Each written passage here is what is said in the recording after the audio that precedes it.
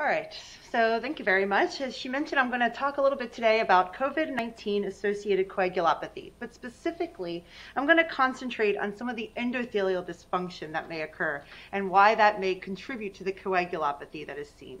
I am definitely not an expert in this area, and this is a very huge topic, but I do love the endothelium. It is something we've looked at a little bit, and I think that you'll see that there's a lot of connections between what we've talked about in the endothelial cells with trauma and in the endothelium that happens in this situation as well. So I think that these chief grand rounds are kind of that last chance for the department to get one look into each resident, and kind of understanding why they choose their topic helps give a little bit of important insight. Throughout the years, we've seen a lot of reoccurring themes in the chief talks that can help us as a resident decide what to talk about. We can choose a topic that's insightful, just like Jonathan's 2 weeks ago. But I think we can all agree I'm not nearly as enlightened as Jonathan and not going to be able to present a topic like that. Then we want to choose a topic that's unique to us.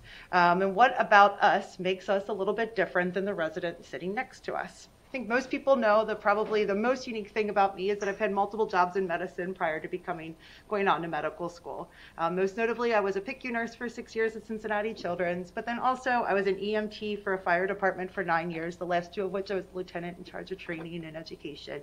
Throughout college, I was a nurse's aide in a hospital. And in high school, I was a patient care attendant at a nursing home. And then as a child, I've been a candy striper since I can remember, just wanting to be in the hospital.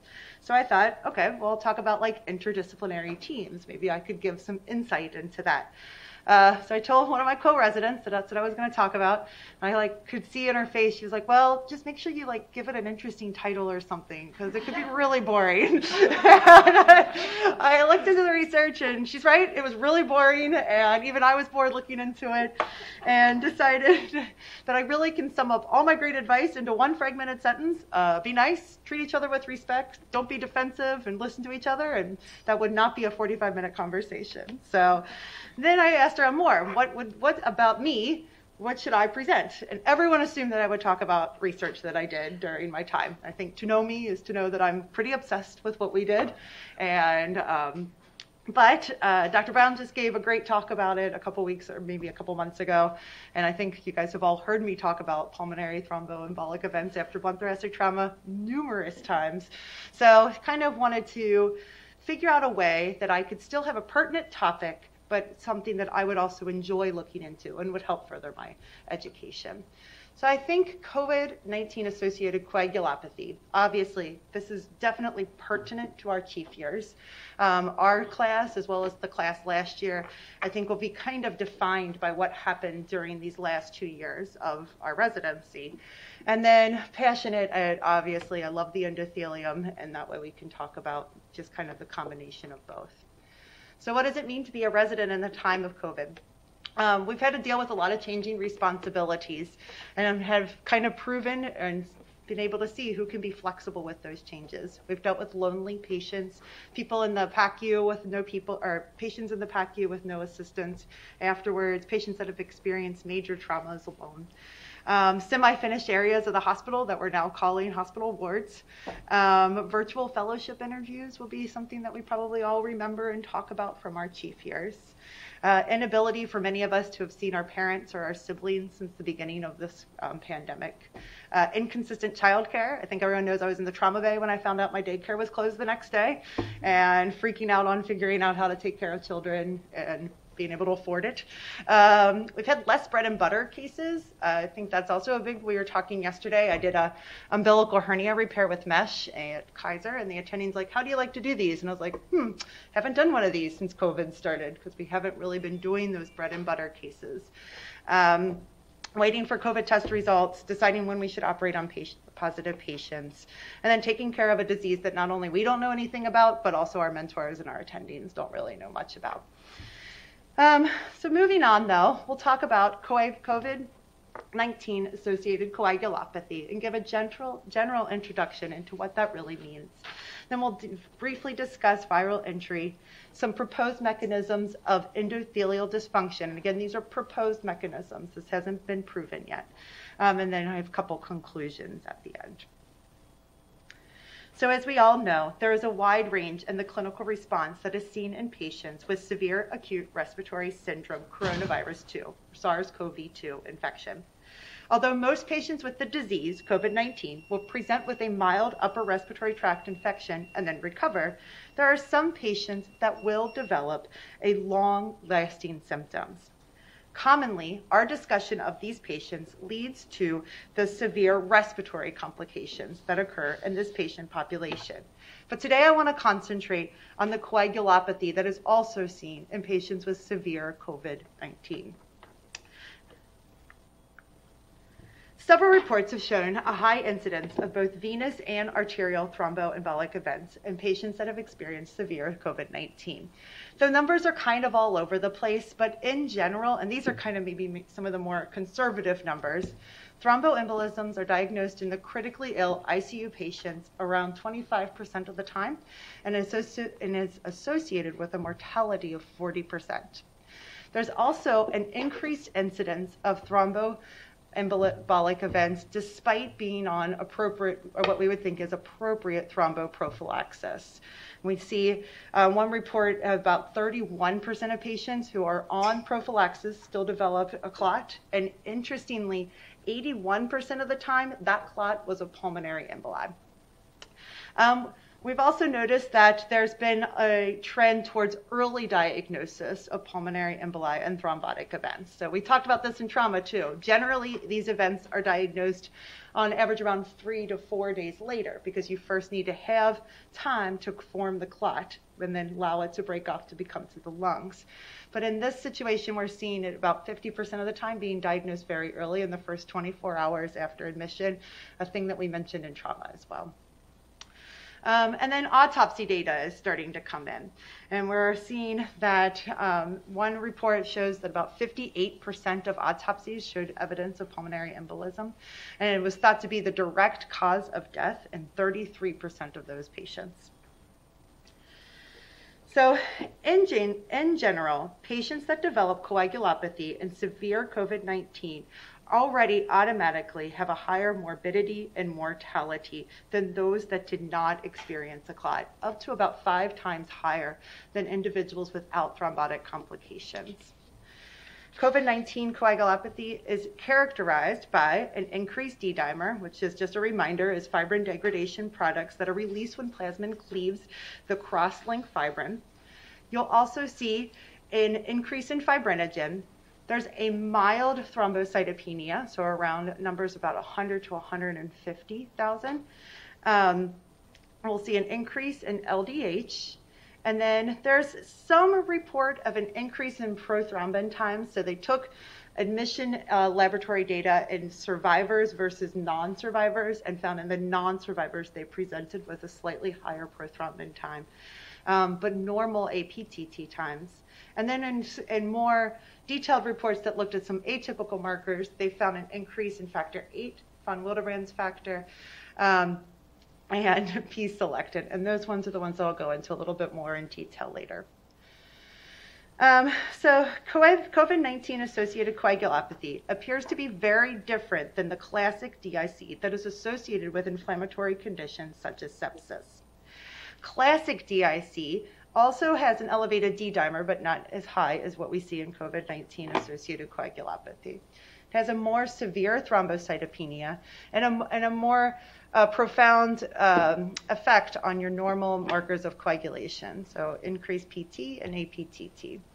Also, there is a decrease in your fibrinogen. And then kind of interestingly in DIC, bleeding complications are common as well as thrombotic complications. But bleeding complications are actually relatively uncommon in patients with COVID-19 associated coagulopathy. So then I wanted to talk just briefly about viral entry. So this is kind of going to take you back to medical school a little bit here. So SARS-CoV-2 virus is able to infect human cells by binding its spike protein, which is first primed by the type 2 transmembrane serine protease, or TMPRSS2 that you'll hear, to the ACE2 enzyme, or the angiotensin converting enzyme, which is expressed abundantly on several different cell types. After the virion binds to this receptor, it is then brought into the cell through the process of endocytosis. At the same time, there is also activation of the ADAM17 TACE pathway, and this will result in downregulation of the ACE2 receptor on that cell and loss of its protective functions, and we'll go into that a little bit more later. The SARS-CoV virus then uses the host ribosomes to initiate replication and then subsequent transcription of the different viral product or pieces. It then takes that subgenomic transcript to the endoplasmic reticulum where it makes the protein, puts it into the Golgi apparatus, assembles it into the virus, puts it into a vesicle, has it come to the cell wall, and then through exocytosis releases it into the bloodstream to allow it to infect more adjacent cells that have the ACE2 receptors. All cells that express ACE2 are susceptible to SARS-CoV-2 infection and the downstream effects of the reduced ACE2 levels. Namely, this results in an inflammation and injury. Furthermore, the disruption of ACE2 appears to be an important factor associated with organ injury. There is evidence that shows that variations in the expression of ACE2 may actually influence your susceptibilities to the SARS-CoV-2 virus, as well as variations in your own genetic response for inflammation and your immune responses. So then we'll talk about some proposed mechanism of endothelial dysfunction and the pathophysiology that leads to that. So this is just a summary slide of very general categories for proposed mechanisms of just COVID-19. So we have direct cytotoxic effects. We can have a dysregulation of the renin-angiotensin-aldosterone system. We have endothelial cell damage and thromboinflammation, and then dysregulated immune response. Moving forward, I'm going to concentrate on endothelial cell damage and thromboinflammation. These obviously all overlap, and you really cannot talk about one of these without the others, but every single one of these categories is a huge topic that really would deserve its own talk. So we'll kind of talk about how it affects endothelial cells damage. So first, the renin-angiotensin-aldosterone system. This is a system that is obviously intimately involved in regulating fluid status and hemostasis. So we've learned this in medical school. Normally, you have angiotensinogen, which is cleaved by renin to angiotensin 1. Then the ACE enzyme turns that into angiotensin 2, where it has the ability to bind with the AT1R receptor and results in tissue injury. But we have the ACE2 enzyme that will then convert angiotensin 1 and 2 into angiotensin 1,9 and 1,7, where it can bind to the MAS receptor and have a tissue protective effect. So you can see that without this enzyme, you would actually result in more tissue injury. We also have direct viral-induced cytotoxicity of the endothelium. So ACE2 expression has been demonstrated on the arterial and venous endothelium. Generically, like in medical school, we're taught that the endothelial cells make up this one cell layer thick protective barrier of the blood vessel. Very simple, right? But in reality, the endothelial cell actually has numerous functions. It is intimately involved in angiogenesis, leukocyte trafficking, inflammation, smooth muscle cell proliferation, vascular permeability and glomerular filtration, vascular tone, and hemostasis. Several reports have shown evidence of direct endothelial cell infection resulting in an accumulation of inflammatory cells as well as apoptotic cell death. And this first panel here, we have electron microscopy images of kidney tissues that show viral inclusion bodies and the endothelium of the capillaries of the glomeruli. In this middle section, this is actually a small bowel resection from a patient with symptomatic COVID-19. And you can see, again, evidence of endothelial cell apoptosis. And in these last section, we have a post-mortem lung sections that are stained here with H&E, and then down here they actually use a caspase 3 stain, and again show patterns that are consistent with apoptosis of the endothelial cells. Infected endothelial cells lose their ability to maintain their normal physiologic functions and result in this procoagulant change of the vascular lumen, the formation of immunothrombosis, and organ malcirculation. There are also indirect mechanisms of endothelial dysfunction. Every single one of these is a huge topic, but just briefly, other things that can result in endothelial cell dysfunction are hypoxia, cytokine release and immune dysregulation, and then the formation of NETs. Hypoxia is one of the hallmarks of COVID-19. It causes the endothelial cells to switch from aerobic metabolism to anaerobic metabolism and can result in the formation of reactive oxygen species, leading to intracellular oxidative stress, acidosis, causing endothelial dysfunction. Cytokine release and immune dysregulation is particularly seen in those that can develop severe COVID-19 disease associated with respiratory failure, sepsis, and shock. Chemokines and inflammatory mediators are released locally in the area of infection and cause subsequent movement of the neutrophils and monocytes from the bloodstream into the injured tissue. But the excessive release of these can then lead to further damage of systemic endothelial cells, kind of this downward spiral of a systemic disease. Additionally, neutrophil extracellular traps, also known as NETs, may represent another important method for endothelial dysfunction. Under normal condition, NETs immobilize and kill microorganisms. But if not properly regulated, they have the potential to induce endothelial cell activation and dysfunction, further propagating inflammation in the vessel wall, potentially driving thrombotic events. But all of these result in endothelial dysfunction. And what actually happens when the endothelium is not working? One proposed mechanism is this idea of exocytosis. So the infection activates the endothelial cells, triggering the exocytosis, or the release of preformed granules, which can simultaneously activate two pathways. It will activate microvascular inflammation and microvascular thrombosis. This is a very rapid response. So the endothelial cells has an agonist, any kind of multiple different types of agonists that cause this activation, and then they release these Weevil pallid bodies. Weevil pallid bodies are the granules that contain von Willebrand's factor, factor VIII, P-selectin, and multiple other pro-inflammatory cytokines. During exocytosis, endothelial cells will release these into the bloodstream and mediate platelet adherence and aggregation, as well as leukocyte adherence to the vessel wall. And then I actually took this slide right out of the trauma or presentations that we've given before, but it was also noted in multiple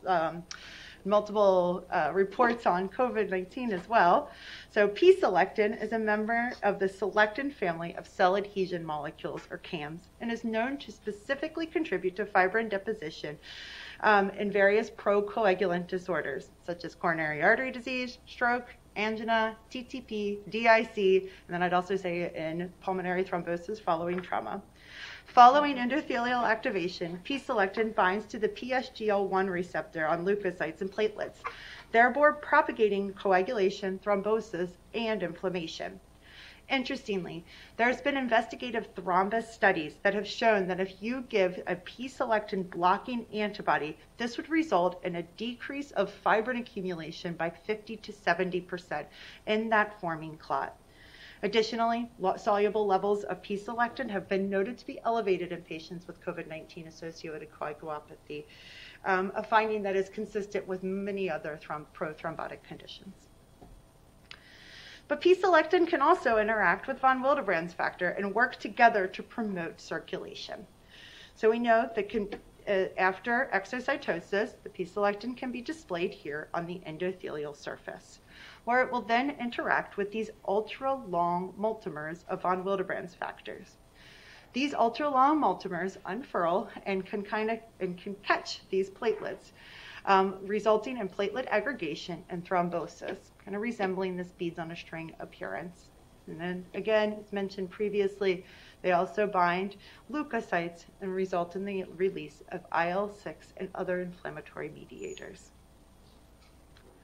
Additionally, Weeble pallid bodies are known to contain angiopoietin-2, which has been also reported to be increased in patients with COVID-19 associated coagulopathy. Angiopoietin-2, its main function is actually to be an antagonist of angiopoietin-1. So under normal conditions, angiopoietin-1 binds to the T2 receptor, where it will then inhibit or has an anti-inflammatory effect, an anti-apoptotic effect, and then also stabilizes the cell-cell junctions. When released, angiopoietin-2 was released from the Weeble pallid bodies, and it blocks this interaction, and therefore has an inflammatory and apoptotic, and then also causes destabilization of these cell-cell junctions. So exocytosis results in parallel activation of inflammation and thrombotic pathways. So we have the release of von Willebrand's factor and B-selectin, which initiates leukocyte and platelet adherence to the capillary and cell walls, which then leads to microvascular obstruction, microthrombosis, and vascular inflammation. This then causes the release of cytokines such as IL-6, IL-1, TNF-alpha, which can then further cause more endothelial exocytosis. In other words, coronavirus can initiate vascular injury and endothelial exocytosis, perpetuate this cycle of injury, inflammation, and potentially contribute to the prolonged hyperinflammatory response that is seen. There's another similar mechanism that is proposed secondary to the release of von Willebrand's factor that involves the interaction of von Willebrand's factor with its protease ADAMS TS13. So we know ADAMS TS13 because of the role that it plays in the disease TTP, which is an extreme example of a deficiency of that enzyme leading to the accumulation of these ultra-long multimers of von Willebrand's factor. So normally, ADAMS TS13 is a metalloprotease that regulates the biological activity of von Willebrand's factor by cleaving these prothrombotic ultra-long multimers into just high molecular weight multimers. Under normal hemostatic conditions, there is a reciprocal relationship between these ultra-long von Willebrand's factor multimers and the ADAMS TS activity. So if you need more of these to help with hemostasis, then this activity will slow down. And then if you no longer need them for hemostasis, the cleavage activity of the ADAMS TS13 will increase, decreasing these prothrombotic ultra-long multimers. Abnormal ratios have been implicated in several prothrombotic conditions, as well as inflammatory conditions and some metabolic disorders. Patients with systemic inflammation have been shown to have decreased ADAMS TS13 activity proportional to their inflammatory response, resulting in an imbalance in the ADAMS TS13 activity and the von Willebrand's factor accumulation, causing organ malperfusion and death. Furthermore, we know that IL-6 activity can actually IL-6 can decrease the activity of ADAMS TS13. Several studies have looked at this in patients with COVID-19 and have shown that the SARS-CoV-2 virus is associated with markedly elevated von Willebrand's levels, as well as below normal activity of ADAMS TS13. Therefore, one proposed mechanism is that SARS-CoV-2 could cause endothelial activation and damage, leading to abundant von Willebrand's factor release, overwhelming the presence of the ADAMS TS13. Compounding this with the pro-inflammatory mediators that are released that also decrease the activity of the Adams TS13 protein. So in conclusions, microvascular thrombi are commonly observed in patients with severe COVID-19 and contribute significantly to morbidity and mortality. While the mechanisms of coagulopathy is still under investigation, the endothelium has become an important battleground for SARS-CoV-2 as a common link between inflammation and thrombosis. Endothelial dysfunction results in a global condition in which the endothelium loses its physiologic properties, such as the control of hemostasis, vascular permeability, fibrinolysis, and platelet anti-aggregation. But it is important to remember that it is still just one piece in this greater process that leads to coagulopathy. Morbidity and mortality from COVID-19 remains high, and new therapeutic strategies are needed, possibly to stabilize the endothelium in conjunction with specific antiviral administration, and possibly representing a promising therapeutic strategy to decrease fatality. My references. Oh, and just want to thank a couple people. Definitely Dr. Brown. I think everyone that knows him knows that I was incredibly lucky to work with him. He's been an amazing mentor and friend, and has pushed me to do things that I never knew were possible. I also want to thank Dr. Galante. He's also been an incredible mentor, a really good sponsor, and just has seen things in me that I did not see. And my class, my original class, and as well as our new class. But like Jonathan said, we don't really have very many pictures of our new formed class because of COVID. But it's been really great having a new formed class. And then my kids and my husband. That's it. Take questions.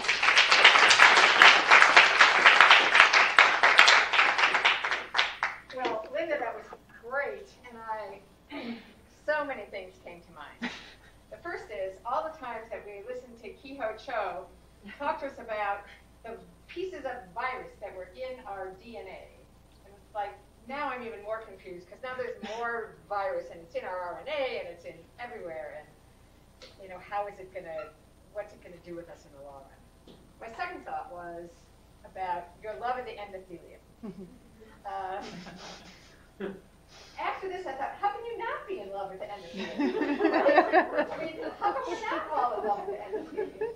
Because I thought to myself, maybe that's what death really is when your endothelium stops working. It's not your brain or your heart. No offense, Dr. Kiai, but that's really just the musculature, right?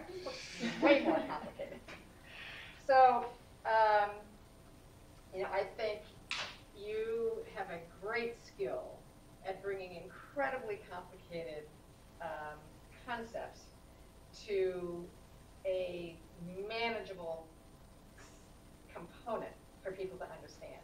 And I think that that is really, you know, a fantastic skill that you bring in the way that you see how a basic science solution impacts a really relevant everyday clinical problem, right? Because every single day we deal with too much coagulopathy, not enough coagulopathy.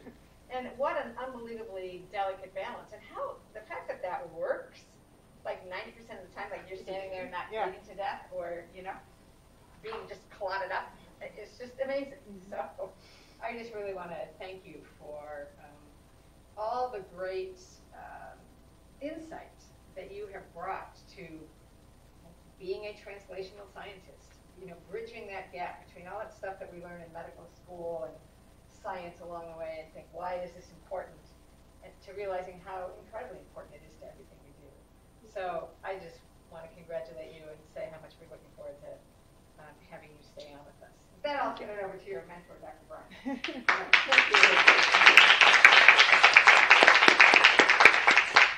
Outstanding work. Thank you very much for that presentation. Just a couple of questions I have. I think you really hit it on the head. Two of the challenges, I think, specifically in studying this. One is that the action is really at the interface. So when you're trying to study it, you need tissue because blood's not going to give you everything you need, which makes it hard to do it in the human model. But you also need the animal model, I think, as well, because one of the other issues is the mechanistic redundancy that you're trying to overcome when you're treating. You identified several different pathways by which you activate nets and things like that. So I guess the real question is, if you had limited resources, where would you put your money down? Animal model, human tissue, and what would the approach be?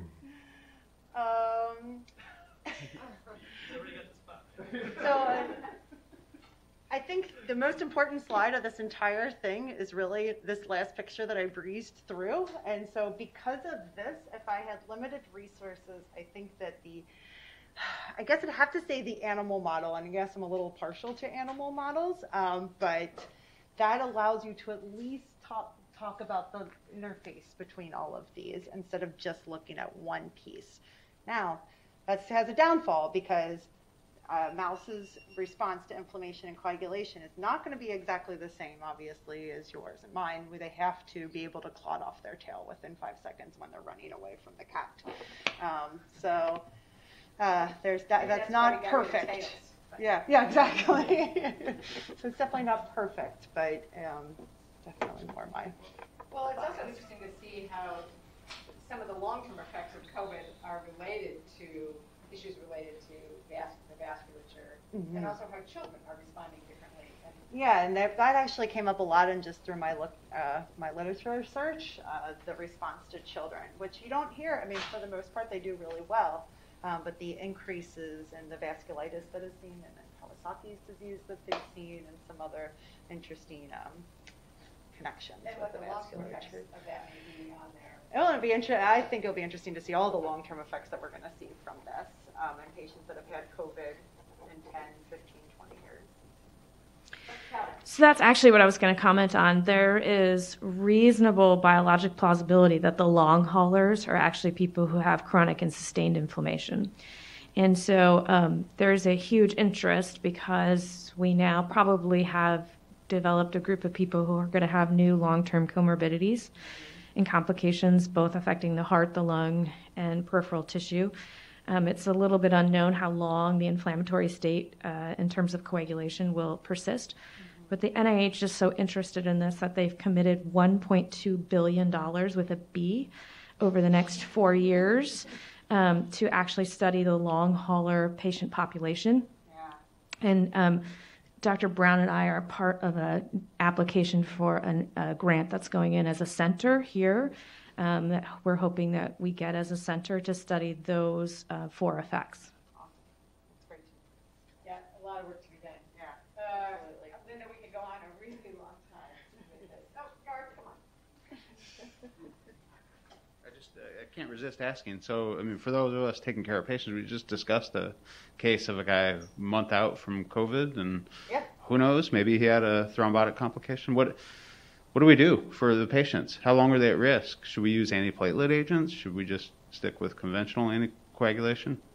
Well, it's a great question, and one that I'm not going to be able to answer right away. But I know that Dr. Kalka's probably getting up to say this, but there's actually current studies being done to figure that out and to look at it. You know much. Yeah, I gave this lecture to the residents last week about what to do with these patients. There's multiple ongoing clinical trials now, both in the inpatient and outpatient environment, to try to understand what we should do. The inpatient trial for full anticoagulation in moderately injured patients showed a survival benefit, but in the severely ill patients, it was stopped early for futility and potentially harm. So there's sort of this very narrow window. The data hasn't been published yet, except in news reports and press releases. So we're waiting for that. But there's an outpatient arm to that as well for the people who are post-hospitalization. How long should they be treated? And then there's a separate group looking at the antiplatelet therapy. So we don't know. There's also some clinical trials looking at things that stabilize the endothelium and anti-P-selectin antibodies as well, additive. You know, when you guys first started talking about P-selectin, we were like, really? I had to tell a little joke. My husband's not medical at all, and it was like April of the COVID pandemic, and he like texted me, and he's like, well, what about P-selectin? And I was like, just because you have a hammer doesn't mean everything's a nail. And then all of a sudden, all this literature starts coming out. That guy sees it. He used the Nobel Prize. Yeah. Sorry, go ahead. Oh, that was a fantastic review. Thank you very much. One of the interesting things that I have observed in these patients is that the young ones that we put on ECMO is the location they're forming these clots. The younger patients that we've seen that we've put on ECMO, they got the clot in the right ventricle, huge clot in the right ventricle, which I have never seen in younger patients. Huh. Which is very, very kind of, for me, surprising that the location where this particular inflammatory response, endothelial damage, everything is causing areas that you would never, ever expect to form a clot, you form in clots. Yeah, I don't know much about the endothelial differences in the different areas of the heart, but I think it would be interesting to see if there's like a different makeup of them. And we've noticed it because they come in, they get respiratory failure, and as we're putting them on ECMO, as we're cannulating them, on the TE, we see there's a huge clot in the right ventricle. So that's an interesting and important observation that probably should be advanced. But you need the tissue from the right ventricle. Exactly right. The activation is because that's probably where it is. So it's a lower pressure situation, so it's not as active as the left heart. Exactly. And it's probably that the endothelium within the heart is probably activated. You need the tissue to stain it for your selections and your ICANs to see what's going on in the heart. And then you block it.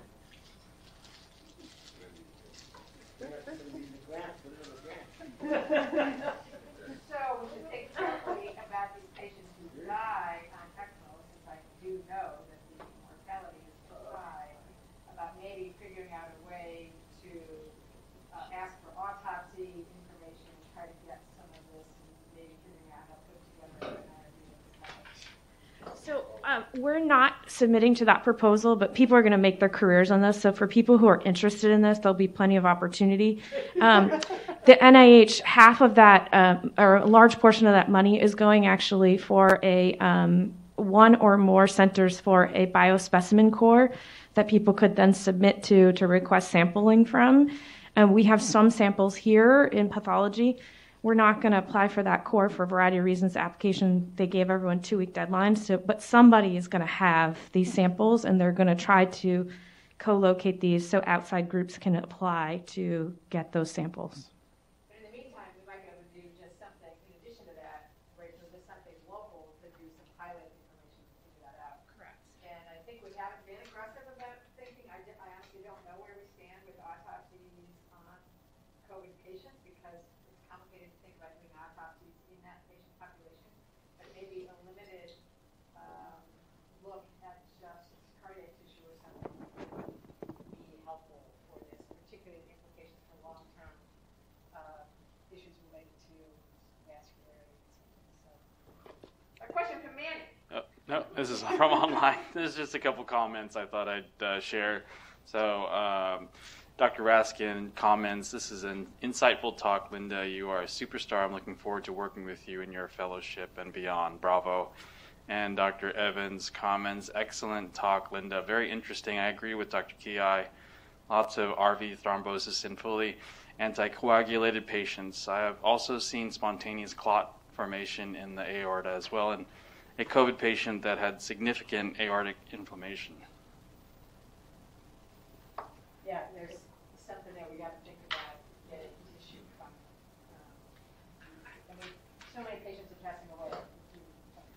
And we have the equipment in the lab now to do this, markers for various different inflammatory markers and stuff like that. So if someone's interested or gets tissue or whatever, let Ian and I know because we have that. So let's kind of quickly put, you guys sitting over there in the corner with you and figure out what we could do in the short term to collect, whether it's blood samples, tissue samples, things like that, so that we start asking some of these important questions. So see, like, thank you again, Linda. Thank you.